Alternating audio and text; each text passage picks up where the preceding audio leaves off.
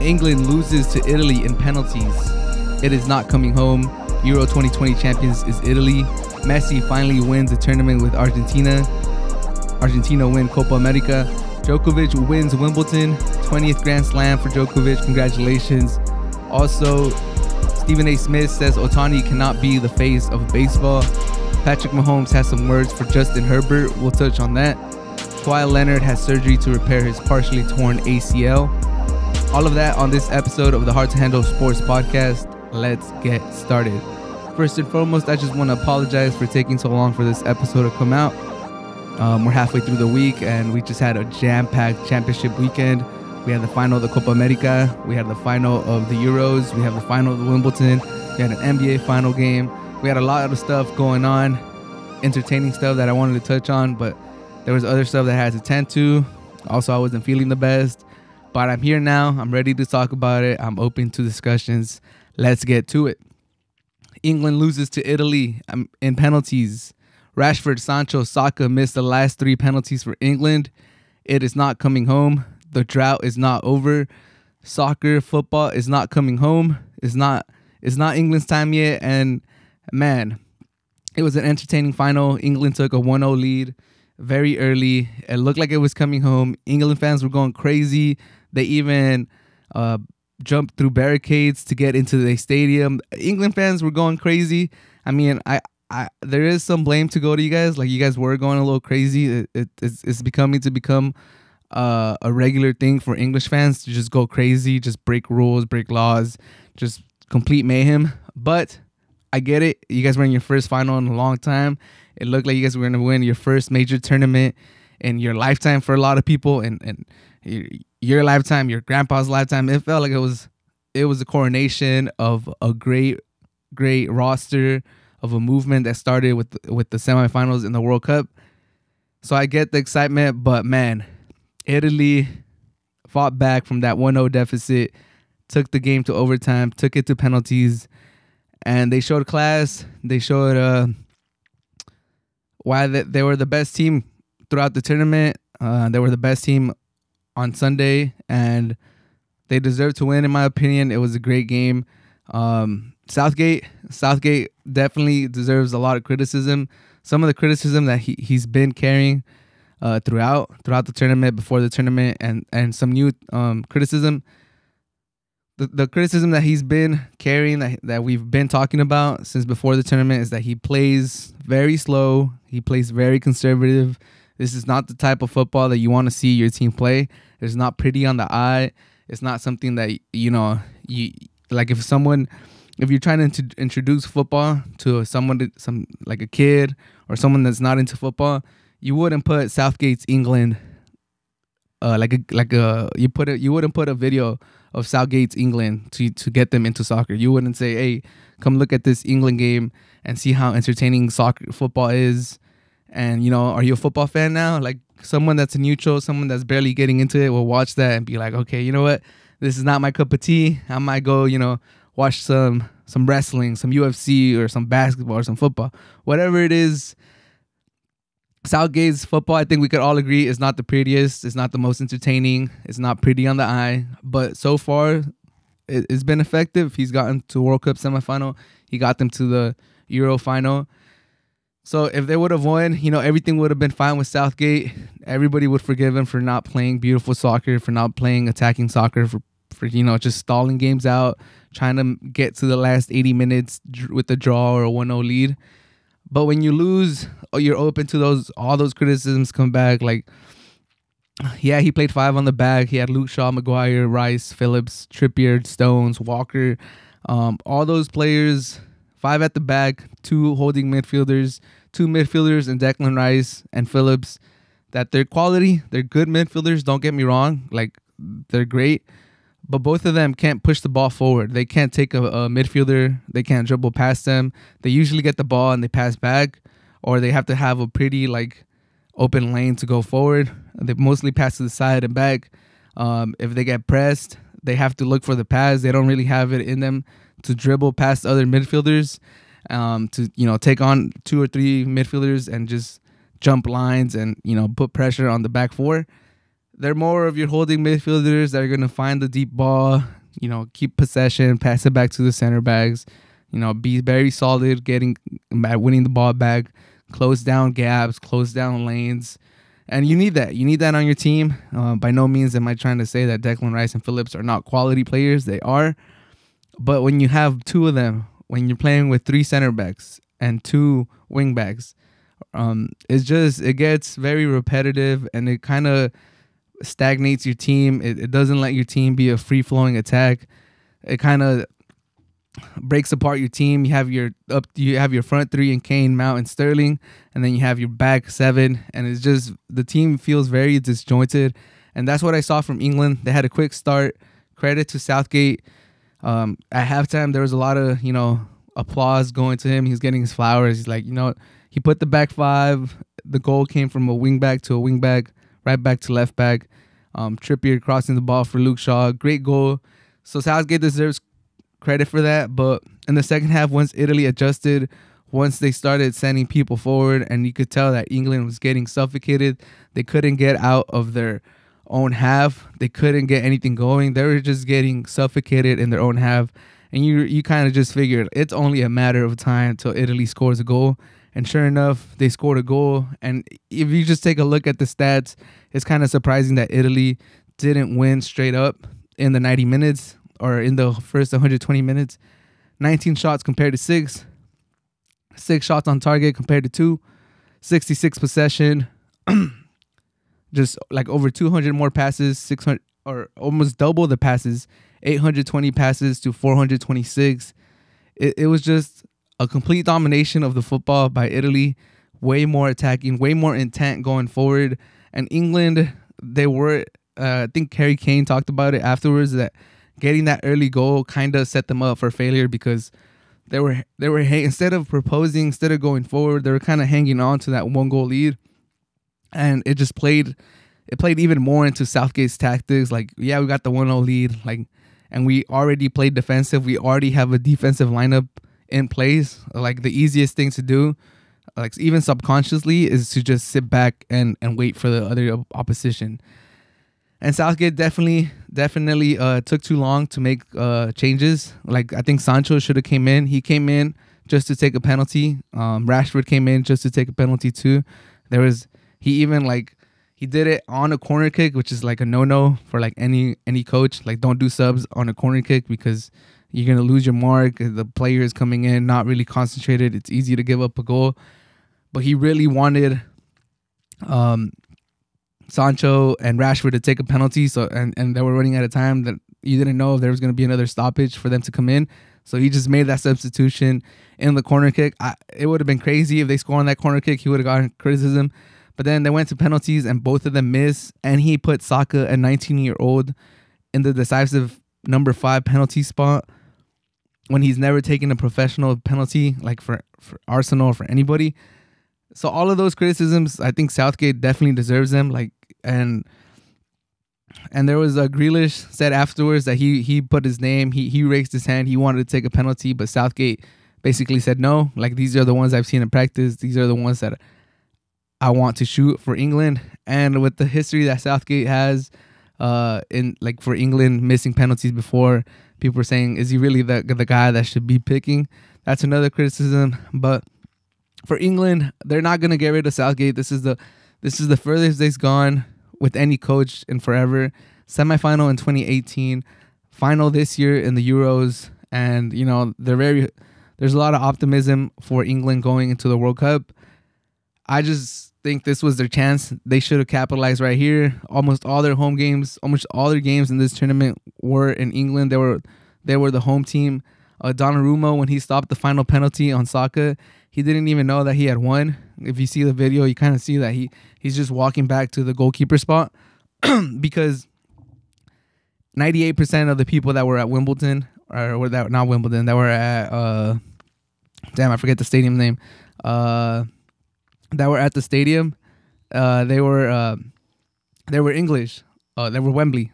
99% that were at Wembley, they were English fans. There was only like 1,000 Italian fans there. So you couldn't really hear the cheering of Italian fans when they had won the penalty. which just goes to show how that's another advantage that England had. This should have been their tournament. They should have won it right here, and they didn't. They fall short, and I think Southgate deserves a lot of criticism. Very defensive minded, a lot of attacking players in the bench that he didn't utilize. Like, he was scared to go for the win. He had the early 1-goal lead, and he never wanted to go for that second goal to go for the kill.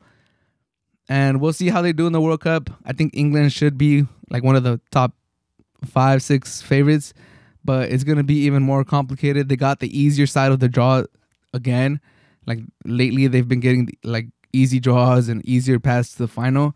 They had to beat up on Germany, but other than that, if you look at the rosters that they played against, England should have been like, you expected England to get to the final. When they played against Germany, I said the winner of this is making it to the final, and sure enough, England did. But Italy deserves a lot of credit. I don't want to just touch on England. I also want to talk about Italy. Italy missed the World Cup in 2018. It looked like their soccer program was going down in flames. Even their league was kind of going down. And these last few years, the Serie A has been more entertaining. They're getting more talent into the Serie A. And now they come back with Mancini putting on a great show. They came in hot. They hadn't lost a game in forever. And now they are the champions of Euro 2020. This is how you build a program. This is how you build a roster. And just props to Bonucci, props to Cellini, two elder men that have been there forever. They're getting very long in the tube. We don't know how many more years we have of Cellini and Bonucci, but they've been great. Italy is known for having great center backs, from Nesta to Maldini. Like, there's just been so many good center backs, and Bonucci and Cellini carrying the flag right now. Donnarumma, great goalkeeper, man of the tournament, player of the tournament, had another great game. Two penalty stops in the decisive penalties.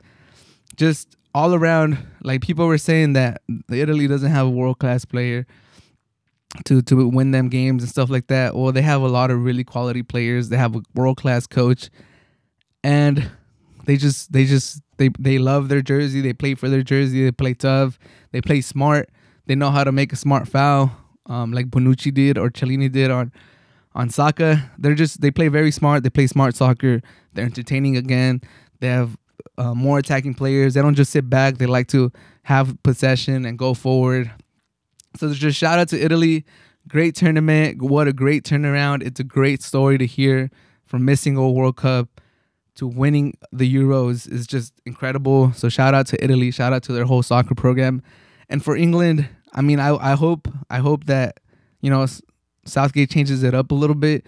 Yeah, these defensive games, these defensive setups, they might get you to some finals. They might make you go deep. But I think with the talent that you have right now, you could do a lot of damage. You have Grealish, you have Rashford, you have Sancho, you even have Calvert-Lewin, Saka. There's a lot of young players to pair up with Sterling and Kane, and you could do a lot of damage. So I mean, England should hold their head high.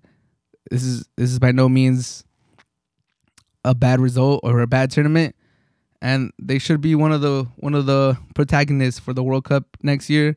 But I do want to say that, man, that racist stuff, all that internet hate that they're shooting down on Rashford, Sancho, and Saka, that needs to stop. That there's no place in football for that. And this is not the first time that it happens. So I hope everyone that condemns all the people that do that, and these players already have it tough enough.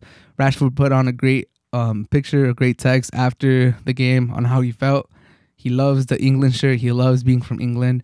And it's sad to see people not give them their respect or just say hurtful things to them. So just needed to say that to wrap this segment up. That's not cool, you guys. I know this is not going to change anybody. People like being vile. People like being disgusting, rude. And this is not really going to change anything. But if you're one of those people that, condemns them, calls them out for it, I tip my hat to you. This is what we got to do moving forward. Messi finally wins a trophy with Argentina. Argentina defeats Brazil 1-0 in the Copa America final. Messi is finally champions with Argentina. He has done it. Congratulations to Messi. Shout out to Messi. The team showed up in the final. That's all you could say. A lot of the times the team had let Messi down. That was some of the storylines. That's some of the things that we talked about going into this final. Is Messi going to get help? Is it just going to be Messi? And his team, showed up. Early goal, DePaul, beautiful ball to Di Maria. Di Maria, exquisite chip over Ederson. And since then, Argentina just held on. It was it wasn't the most entertaining game, in my opinion. I expected more from Argentina versus Brazil. There was only 4 shots on target the whole game, one of them being the goal. So other than the goal, there was just 3 shots on target. It was a very, very sloppy, stagnant game. Very physical. There was a lot of fouls. 22 fouls on Brazil, 19 fouls on Argentina. So that we had over 40 fouls in the game. So we're averaging a foul like every 2 minutes, basically. So just a lot of fouls in this final. A lot of stoppages, a lot of, people rolling on the floor, a lot of people going to the referee asking for, a yellow or red. So compared to the Euro, this Copa America final was not like as entertaining. And I thought it was. I hoped it was. Argentina has a good roster. Brazil have a good roster. The names, it was Brazil versus Argentina. But it didn't really excite me. But nevertheless, congratulations to Argentina. Congratulations to Messi. He has that monkey off the back. Like in the 88th minute, or maybe like the 90th, he had a one-on-one to seal the deal 2-0. And he tried to, instead of shooting, I thought he was going to shoot right away. But he tried to cut back on the goalie and kind of like walk in with the ball. And the ball stayed behind him. And he kind of like slipped and fell. And I was just like, damn, is this it again? Is this going to happen again? Like, are we going to look back at this Messi clear miss? And because at that point, Brazil wasn't really getting too many clear chances. It's not like they were making Martinez a hero. By no means was Martinez the hero. They never really pressured him like that. But they were getting some corners. They were getting, some crosses into the Argentina box where you were like, okay, they might be able to get something right now. Like, I could kind of see like some pressure. Like, if you're an Argentina fan, you're at the edge of your seat. You're like, come on, just get everything out. So you were feeling Brazil kind of build some momentum in the last 5-10 minutes. So when Messi had that one-on-one against Ederson, you were like, oh, he's going to put them away. This is it. This is a picture perfect moment. Messi scoring the second goal in the final to clinch the final for Argentina, and he misses it, and it's like a clear chance. And the first thing you hear in your head is like, damn, this kind of reminds me of the 2014 World Cup when he couldn't finish that one-on-one against Neuer. And you're like, damn, is this the same thing? Like, you kind of see the momentum going towards Brazil's, team. And you're like, if Brazil somehow finds a way to score the tying goal, and we go to penalties and Argentina loses, the criticism for Messi is going to be insane. Like, for him to miss such a clear chance. But fortunately for him, the defense was stagnant. They held on to Brazil. They held off Brazil, and Argentina and Messi get their first title. It was a beautiful sight, the way they were throwing Messi up.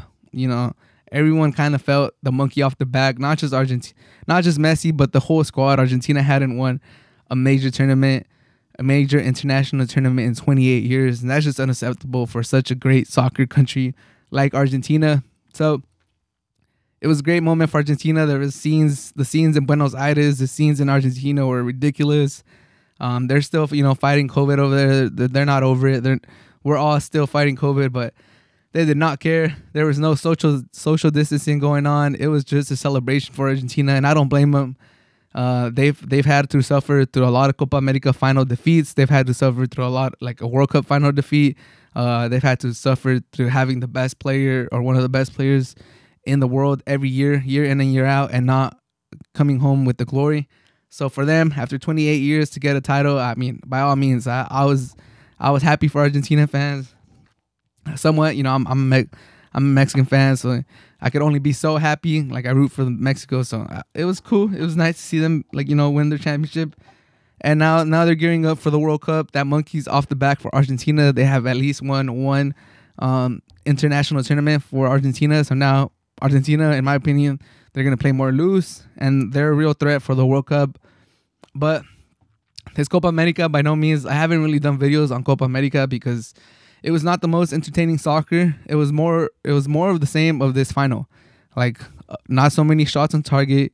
A lot of fouls, a lot of fouls, a lot of players berating the ref, a lot of stopping and starting again because of all the fouls, and the final just really encapsulated what the tournament was. Usually Copa America invites other teams because South America doesn't have enough teams to build a big tournament. They only have 10 nations in there, so usually Mexico gets invited, the US gets invited, Japan gets invited, Qatar gets invited. I think even Australia has gotten invited. I don't know. They invite a lot of teams to make the field more competitive.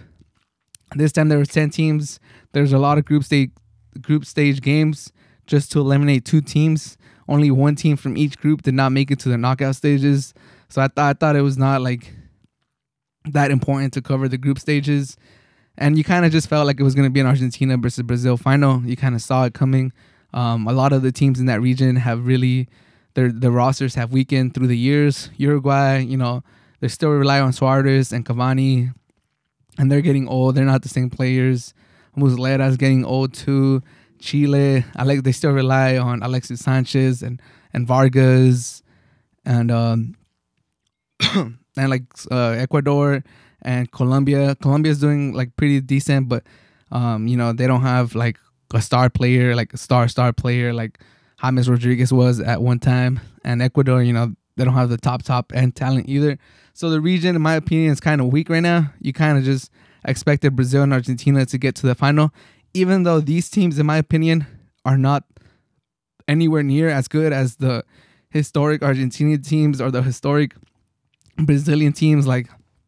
No offense to Brazil or the Argentinian squad, but we have Neymar starting with Everton, Richarlison, Fred, Casemiro, Lucas Paqueta. These players, they wouldn't be making some of the other Brazil rosters. The same could be said for Argentina, but all in all, it was a pretty entertaining tournament. It was just great to have soccer, football, all day long. You had Copa America, you had Euros in the mornings, Copa America in the afternoon. So it was great. The summer of soccer, the summer of football lived up to its hype. I really enjoyed it, and congratulations to Messi. Congratulations to Argentina for winning Copa America 2020 or 2021. Djokovic defeats Berrettini in 4 sets, losing the first set and then winning the last 3. He wins his 20th Grand Slam in his career. He ties Federer, he ties Nadal, and in many, that's all he needed to do. He was already the GOAT in a lot of people's mind.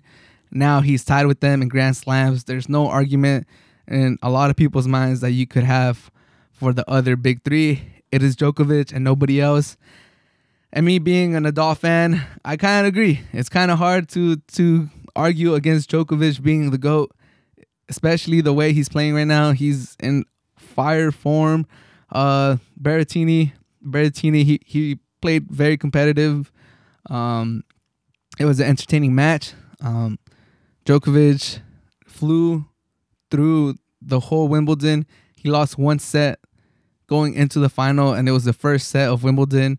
Since then, he finished off round 1 with 3 straight sets, and every round, the knockout stages, every round till the final, it was a 3-0, 3-0, 3-0, 3-0 sets. So Djokovic came out firing. I just wanted to see a great final. I wanted to see, competitive. I wanted it to be competitive. I wanted it to be entertaining. I didn't just want Djokovic to just wipe the floor with this guy, even though that would have been cool too, but I just wanted to see some competition. Berrettini won the coin toss. He got to decide if he was going to serve or if he's going to receive. And, everybody thought he was going to serve because he has one of the most powerful serves on the field, on the court. And to everyone's surprise, he let Djokovic serve. And both of them came out jittery. Both of them came out kind of nervous. Djokovic was not having his best serve game. Berrettini was kind of missing on some easy returns. And when all of that was happening, you kind of thought, damn, Berrettini has to take advantage of this, has to take advantage of Djokovic not playing his best on this first set, and he has to win, man. There's no way he loses this first round. and he has a chance to win the match. He has to win this first set, because if he doesn't, Djokovic is finally gonna warm up, and you're toast. You're done. Once he gets up to his A game, or his even like his B plus A minus game, there's nothing you could do. He's the best player in tennis right now. There is nothing you can do. So when he's playing his C plus B minus game at the start of the match, you got to take advantage. You got to grab the bull by its horns, and you just got to try to keep him down, because if you're down, it's almost impossible to make a comeback on Djokovic. So to Berrettini's credit, he was down against Djokovic in the first set. It didn't look like he was going to take advantage of his slow start. And Berrettini turns it up, forces a tiebreak, and beats Djokovic in the tiebreak 7-4, which was just amazing in my opinion. Like, that was a sick comeback. I was pumped.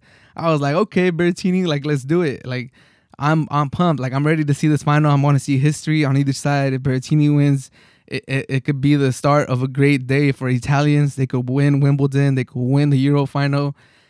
If Djokovic makes another comeback like he did in the French Open, then I'm all for it too, because the French Open was super entertaining. The final, how he came back against Tsitsipas. So I was for it. I was like, damn, Berrettini, good job. He had a wrap on his leg, so we didn't know. There was some worry that was going to slow Berrettini down. And if you're hurt against Djokovic, you have no chance. But to everyone's surprise, Berrettini came back in the first set, won in tiebreak, and you were like, okay, like, this is going to be a good one. And Djokovic took a lead in the second set, a double break, and Berrettini got a break back, and he almost got the double break, and you were like, damn. I was texting my friends. I was like, damn, is Berrettini going to come back in the second set too? I was getting pumped. I was like, damn, like, this is really happening. He's about to come back, and we're really going to have a great match. But Djokovic, calm and composed, never getting too high, never getting too low, did his thing, closed out set number 2. And then after that, it was just steady. He broke him once in the third set, and then he won that one 6-4-2. And he closed it out in the fourth set, 6-3. Djokovic, he gave his props for Berrettini. He said that, powerful serve. He's a big body. He has a powerful forehand. So I was impressed by Berrettini. I think he has a bright future. I believe he's like 26 years old, so he can still get better. He's gonna continue to get better. His serves, when his serves are on point, when he goes on some streaks where his serves are just like ridiculous. So Berrettini, he by all means, I want to give him his props. He had a great final. He had a great tournament. Congratulations to Berrettini. You did Italy proud. You said I think you kind of pumped up the Italians for the Euro final too. They saw how competitive you were as an underdog against Djokovic in England. I think you might have had a hand in how well Italy came back to win in England in the Euros. But Djokovic, my man, what a legend. He gets his 20th Grand Slam title. He's the favorite for the US Open. He's the favorite for the Olympics. Federer just dropped out of the Olympics. Nadal already jumped out of the Olympics. Who's going to stop Djokovic? Man, I don't know. No one. I don't have too much money, but I might put all my savings on Djokovic to win Tokyo 2020 with no fans. It might be a little tough, but it's not like the fans are ever really on Djokovic's side. I don't know if it's his persona or how honest he is, or I don't know. But a lot of the times, the crowd always seems to be rooting for the underdog, rooting for the opposition. But it never deters Djokovic. He says that when other people are cheering for other people, when they're cheering for his opposition, he just pretends they're cheering for him. He has that mental fortitude that he could just make anything happen in his head. It's kind of like Michael Jordan when he just made up stories about other people to fuel him that weren't even true. Some crazy stuff like that if you watch The Last Dance, you're like, damn, this was kind of like a maniac. How can he really like believe that he said that how could he believe his opposition like dissed him or talked bad about him when nothing was even said just to get an edge? I think Djokovic is the same way. You don't have to really say anything to him, or you could do whatever to him. He's gonna he's gonna like interpret it in a way that motivates him, in a way that fuels him and just pumps him up even more. So I think Djokovic, not only is he the best at the tennis court right now. His serves, his returns, he's the return king. Like, you might have the best serves, but this man is going to find a way to return it and just kill your confidence, all the energy you use to have these powerful serves. And Djokovic just returns them. It's a sight to behold. And no matter if the fans are for him or against him, it's always going to have a positive effect with him because, man, he's just so mentally strong. He could turn it up whenever. So Djokovic, you are a legend. You are a monster. It's been a pleasure to see you this summer, this end of spring, taking the French Open, taking Wimbledon. Now you're going for the Golden Grand Slam, I think is what they call it, where you win all four of them. I think it's only been done once. And I think Djokovic could easily do it. He hasn't won a gold medal in his career. He's a heavy favorite for Tokyo. I'll be surprised if he doesn't win it. And for the U.S. Open, once he comes to the U.S., heavy favorite again. We'll see if anyone's able to stop him. Berrettini, happy for him. But Djokovic, what do you guys think? Can anyone stop this train? Can anyone stop this monster? Is anyone going to be able to defeat Djokovic in 2021? Because for my money, there is no one that could defeat Djokovic the way he is playing, barring injury. Knock on wood. Don't want none of that for him because he's playing exquisite tennis. It's beautiful to see. I just think he's going to run through it. And I think with Federer's age, with Nadal being prone to injury, a year older than him, man, Djokovic could run the table this year. He could win 3 out of 4 next year. He could by the time the career is over, it might look silly that we ever had a discussion who the GOAT was. Because Djokovic, he's 34, but he's playing like a young 34, and the end is not near for Djokovic. And he keeps saying that, you know, they're all going to retire like around the same time, like so that like they're going to keep going till they all keep going. But obviously Federer is going to stop first, and it looks like Nadal is going to stop second. And Djokovic, he might just keep going till his body won't let him. If I don't see why not. I don't see why he can't be like the Tom Brady of tennis and just play till he's 42. He's always going to be good at returning. He's a great defensive player. I have no idea why he can't play till his late 30s, early 40s, and potentially finish with 28 or some 30 Grand Slams, which sounds ridiculous, which sounds crazy, but I think he could do it. He's playing that good of tennis. He's that far removed from the competition right now. It's Djokovic, a gap, and then the next person. And even if he gets older, that gap is so big right now that, I mean, he could keep playing forever. I'm astonished by what this man is doing, and I want to give him his flowers, and I want to give him his congratulations. And I like what he does after he gets the victories. He goes, whoo, and then he turns, and then he gives everyone a little like thing. Like, I don't know, it's sick. It's cool. I'm a fan of Djokovic. I applaud him. Let me know what you guys think. Can anyone defeat Djokovic? And how many Grand Slam titles is he gonna finish with? Stephen A. Smith says that Ohtani cannot be the face of the MLB because he does not know English.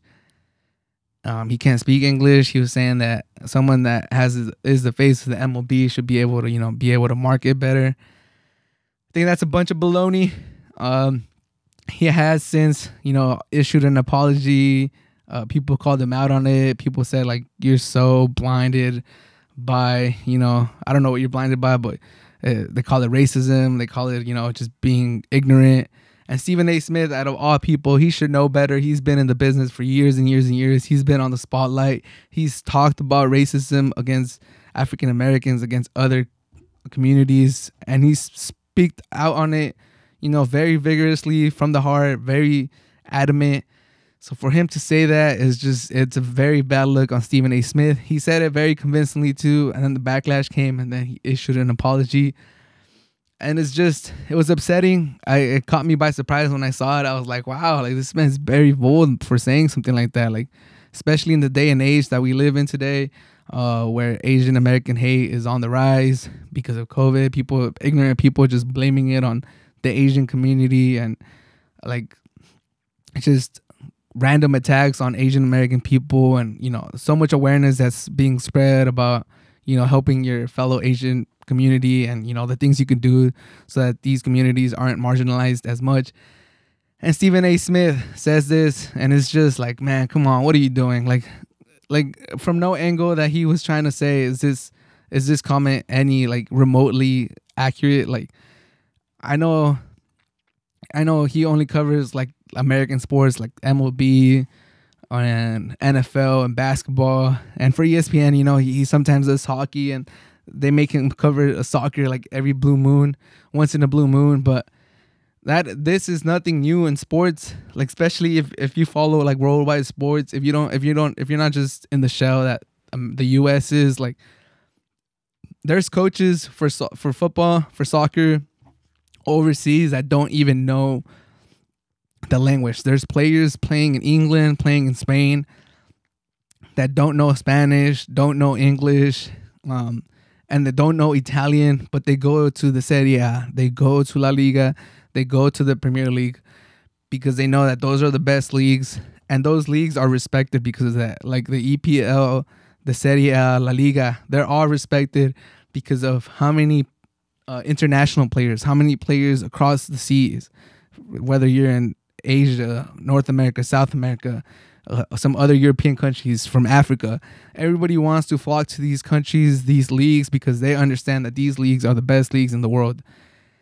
And no one really shines down on them. Everyone just it's understood that, like, man, if I could get this player that doesn't know English, that doesn't know Spanish, who cares? He's great at the sport, and all the fans love him. Kun Agüero didn't know English, going to Manchester City, and he killed it. I mean, Gareth Bale is not the best example because he didn't really kill it for Real Madrid, but he understood that Real Madrid was, one of the biggest teams in the world. It could take his popularity, it could take, his notoriety to the next level. So he made that move to Real Madrid, not knowing Spanish. It didn't stop him, and because he knew that going to Real Madrid was going to be great for his career. And the Spanish media and all of us that were Real Madrid fans were happy. None of us were like, damn, Bell. Looking back, obviously we could criticize him for what he hasn't done, but at the time it was just like, damn, look at this monster that played for Tottenham and the things he could do with us while having Cristiano Ronaldo is like unlimited. Like this is great. And I don't think anybody ever thought like, oh, damn, this guy doesn't know Spanish. Why should he be, one of the faces of La Liga? And just like that, like MLB, if we were just talking about MLB, like there's so many Dominican players, there's like Cuban players, there's a lot of Spanish speaking players that don't know English, and they've been the face of MLB too. And like the NBA has gotten internationalized a lot as in these recent years. We got Djokovic just winning the MVP. We have Giannis coming from Greece. We have a lot of players coming from overseas. And for Stephen A. Smith to say that, it's just, I don't know, it says a lot about him. It kind of revealed some of his character. Like, he should know better. It's like he didn't need someone to tell him. Like, it's very saddening. Like, he let a lot of people down, especially because I know a lot of people are Stephen A. Smith fans, or they kind of like, the banter that he says, or like they just appreciate his rowdiness, how his expressions, how loud he is. And for him to say stuff like that is just like, come on, man. Like, really? Like, open your eyes. Don't be blinded. Don't be saying dumb stuff like this. You're one of the biggest voices in sports media, if not the biggest. And when you say stuff like that, it's saddening. And I feel sorry for Ohtani. But I know it's not gonna affect Ohtani. Ohtani seems like a good guy. He's wholesome. He's a good guy. He should be the face of the MLB. Him and Tatis, completely different players, completely different personalities. So I think you can market them in different ways. Tatis being very, flamboyant, very loud, very out there. He plays that role very good. He has the swagger. He knows what he's doing. The chains, all that stuff. That's great.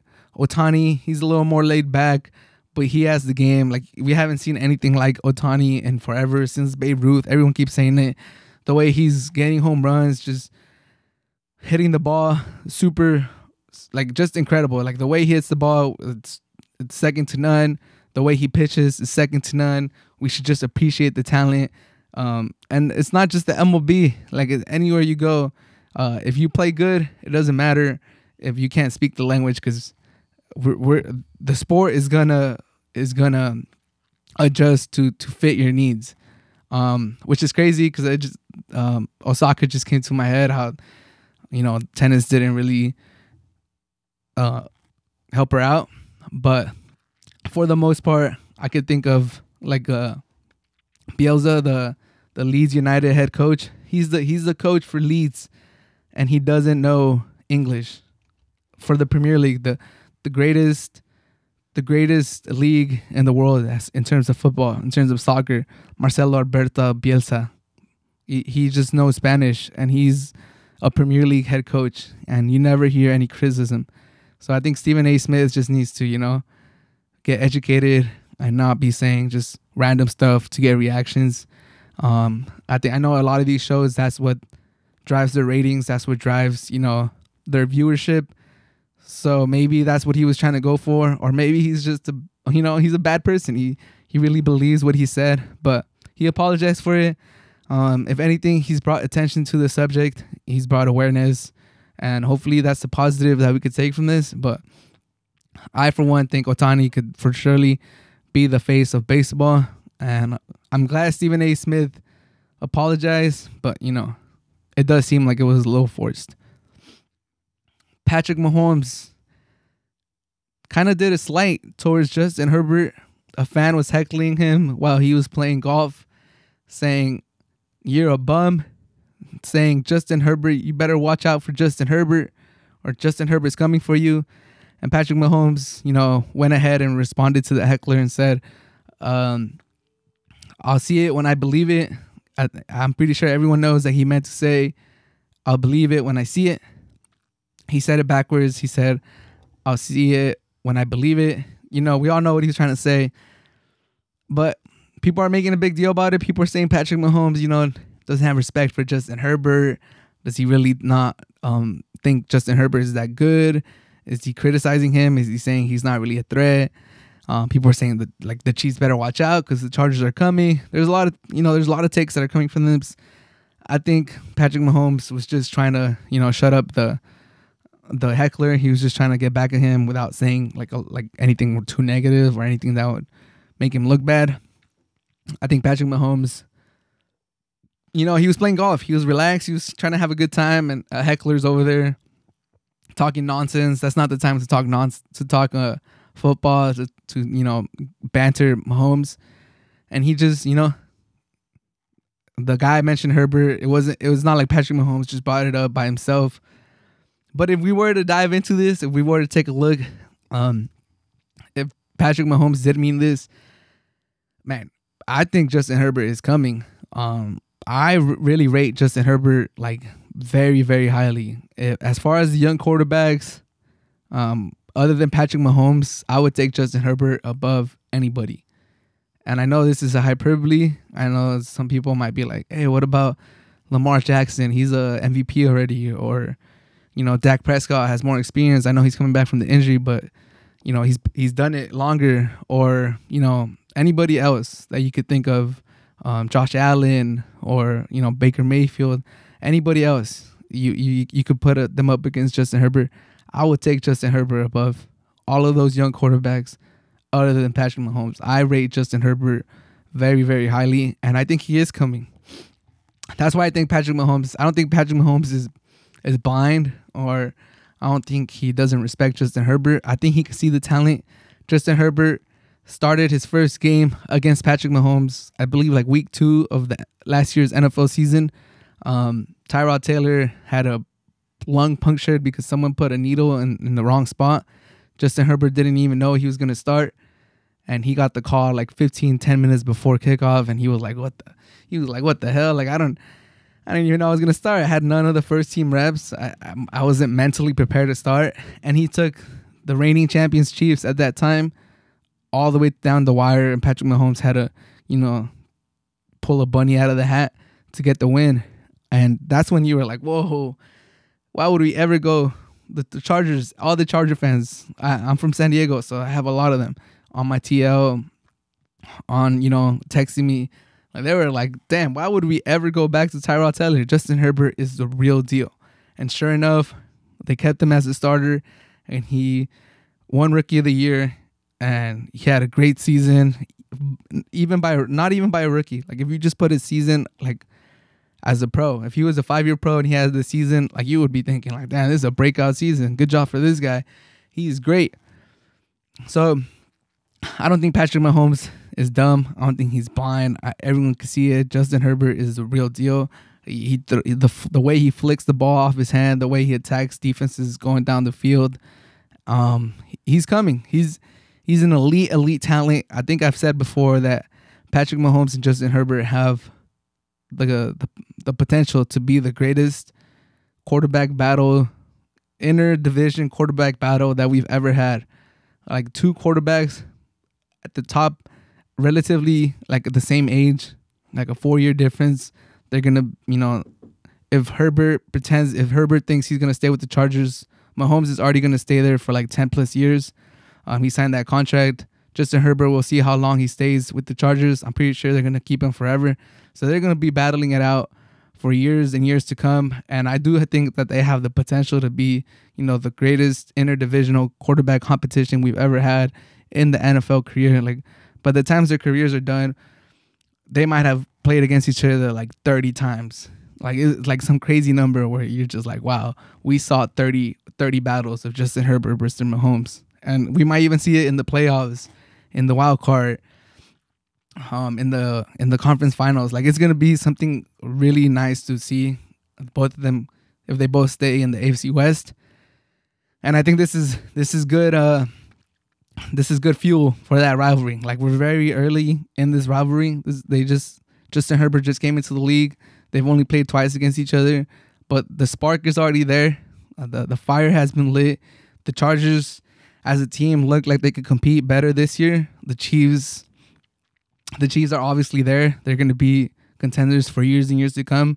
The Chargers look like they should be, a top 8, top 6 team in the AFC this year. So we'll see how they do, but this just adds fuel to the fire. I'm loving what I'm seeing from Justin Herbert and Mahomes on the field. Last year, this little banter that's going on right now. I wonder if Justin Herbert's going to respond, if he's going to go on some podcast and say anything. So I'm very excited. What do you guys think? Is this good? Is this bad? You think there was any wrong with what Patrick Mahomes said, or you think it was warranted? And do you share the sentiment with me that this has the possibility of being, the best interdivisional quarterback competition in NFL history? Or let me know what other battles there was over time. In recent years we've had Watson versus Luck for a little bit. We had Roethlisberger versus Flacco. We had Breeze against Matt Ryan. We had Breeze against Cam Newton. Cam Newton against Matt Ryan. There's been some good ones. Rivers against Manning. Manning against Schaub when Schaub was good. Like, there's been some good battles over the years between quarterbacks in their division. But I just think with the age that Herbert has, with the age that Mahomes has, Mahomes already locked up for 10 years with the Chiefs. Herbert, it looks like the Chargers will be foolish to not give him a long-term deal when he's ready for one. So I'm seeing the potential for this to be the greatest quarterback competition between quarterbacks in the same division. But let me know what you guys think. Kawhi Leonard had surgery to repair his partially torn ACL. Sad news for Clipper fans. Sad news for NBA fans. Sad news for Kawhi Leonard fans. Sad news for New Balance fans, because, he's the face of New Balance and he's hurt again. What does this mean? It means that the Clippers are going to be fighting for their playoff lives next year. It means PG-13 is going to have a bigger load next year. So hopefully, he stays healthy for the season, but it's going to be a big load. Everything's going to be on his shoulders. The Clippers are going to have a hard time keeping Reggie Jackson. He's going to make a lot of money. He had a spectacular run in the playoffs. I think he wants to get paid one more time before he retires. And he understands that if he stays with the Clippers, he's going to give him a big discount. So I don't think that's going to happen. I think he's going to look elsewhere to get paid. So this Clipper team is going to take a hit. Reggie Jackson's going to be gone. Kawhi Leonard is going to be hurt. We also got to see if he's even going to opt in, opt out. He has 1 year left on his contract, the player option, I believe in the 30 million range. So we'll see what he does. Kawhi Leonard has been injury prone for his career. He's had leg issues. Is the whole reason he left the Spurs, because he thought the medical team wasn't taking him seriously.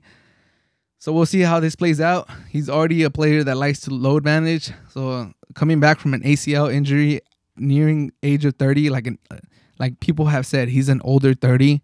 He's not a young spring chicken. So it's gonna be hard. There's a lot of decisions that have to be made. Is Kawhi Leonard going to have? Is he gonna opt into his player option? Is he gonna opt out? If he opts out, is he gonna look? Is he gonna test the market? Are teams gonna offer him a max? I'm looking at you, Knicks. I'm looking at the Hawks. I'm looking at some other teams that are close, that think they're close and need a player. I'm looking at the Heat. All these teams that were rumored to offer him a deal. I'm looking at the Mavs. Are they still going to try to offer him a max when he's been injury prone, when he's load managed the last couple of years, and now he has a surgery to his ACL, and he's 30 years old? We'll see how many teams offer him a deal if he opts out. Will the Clippers even offer him the max if he opts out? Will they just cut ties with him? They'll just like, you know what? Bad move. We got close, but we couldn't get it done. Or if he opts in, like, how do the Clippers play this out? Do they offer him an extension still with 1 year on his contract? There's some cynical people out there that are saying Kawhi Leonard is going to opt in for the Clippers, get his $30 million, not play a single game this upcoming season, and then walk at the end of next season. And man, that kind of sounds familiar with what he did to the Spurs many moons ago. I believe it was 4 years ago, 5 years ago when he left the Spurs. That kind of sounds around the same. I think, what's his name? Skip Bayless said that he was going to get surgery, and sure enough, he did. And he also said that Kawhi Leonard was not happy with the Clippers medical team. So if there's any truth to that, I mean, Skip Bayless already hit on saying that he was going to get surgery. If he's correct, saying that Kawhi Leonard was not happy with the Clippers medical team, and we might be heading down that same road. History repeats itself. And if Kawhi Leonard does that, that would be some savage stuff. And that would just add to the Clippers' misery, the Clippers' bad luck. What do I think is going to happen? I think he opts into his 30-year, into his player option. He plays it out. He might come back at the end of next season. The Clippers maybe make the playoffs, make 8th or 7th seed without him. It's going to be tough for them in the West to get a high seeding with Kawhi Leonard hurt, with Reggie Jackson out. And then after that, we'll see. We'll see how he comes back at the end of next season. We'll see if he's back to Kawhi Leonard. They're going to have a sample size. They're going to see him, hopefully at the end of the regular season and a little bit in the playoffs. And then they'll make the decision after next year. So I think that's the most realistic possibility. He opts into his last year and they just play the wait and see game. Or the Clippers are just panicking. They know that they put all their eggs in this Kawhi Leonard and PG-13, duo. And they already paid PG-13. He's already tied up with them. And they just say, you know what? Let's roll the dice. Let's hope Kawhi Leonard, comes back as not a shell of himself, but, partially or mostly the same. And he lives up to the contract that we're going to offer him. And they just give him the extension right now, this offseason. And they just cross their fingers and hope he comes back strong. But it's very risky, man. Kawhi Leonard, he's been known for being injury prone. He's been known for load managing. He's been known for having leg problems. His legs giving him a lot of problem, and that's not good as you age. And he's not the best shooter. He's a deadly mid-range shooter.